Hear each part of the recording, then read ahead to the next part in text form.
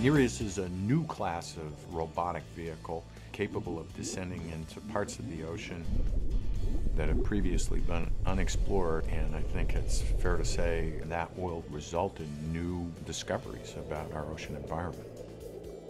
Our final trials for the Nereus vehicle were, of course, to take it into the deepest part of the ocean, and that was to the bottom of the Marianas Trench in the Western Pacific.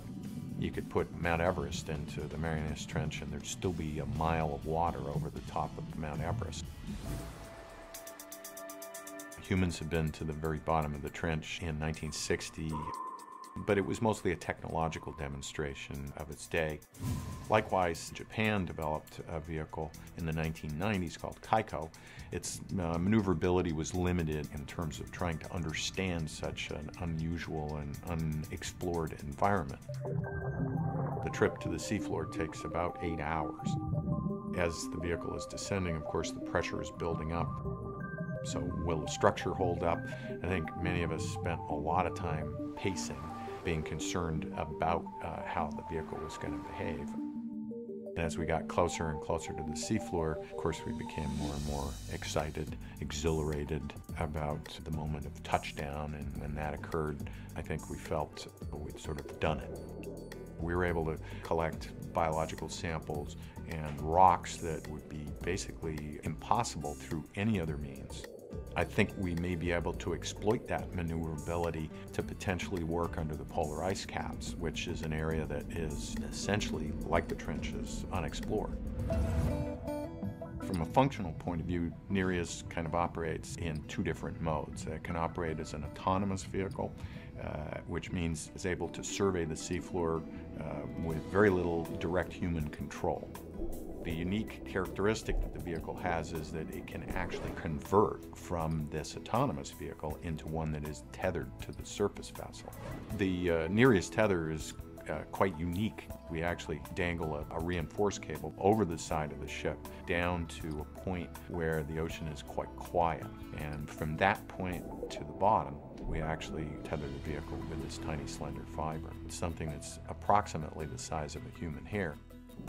In ROV mode, that cable allows us to have direct control over the vehicle's actions because there are certain functions that the vehicle has to perform that require human ability to adapt to situations and to actually guide the manipulator arm. So images come back over the fiber and we send commands down to the vehicle over that same fiber. Nereus represents sort of a step change in an evolutionary sense to improving our ability to understand the oceans through the use of technology. Scientists now have a tool to reach parts of the ocean that have never been visited before.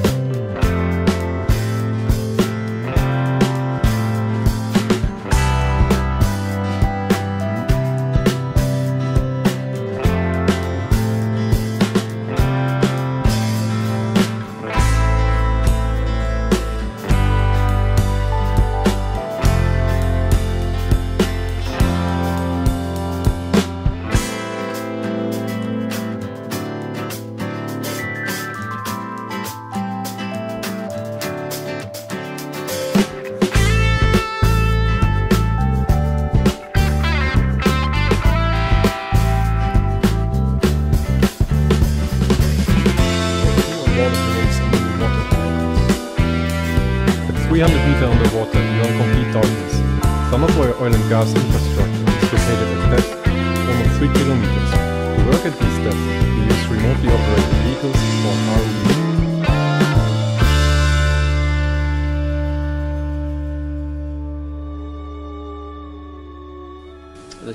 El abismo Challenger, que es solo una pequeña parte de la Fosa de las Marianas, es algo así como 50 veces el tamaño del Gran Cañón. Así que es una inmensa frontera ahí abajo que tardaremos mucho tiempo en comprender.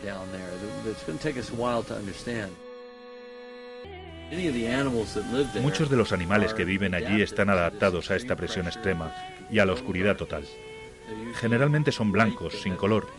Algunos tienen ojos para percibir la bioluminiscencia, otros no tienen ojos. Es un mundo totalmente alienígena.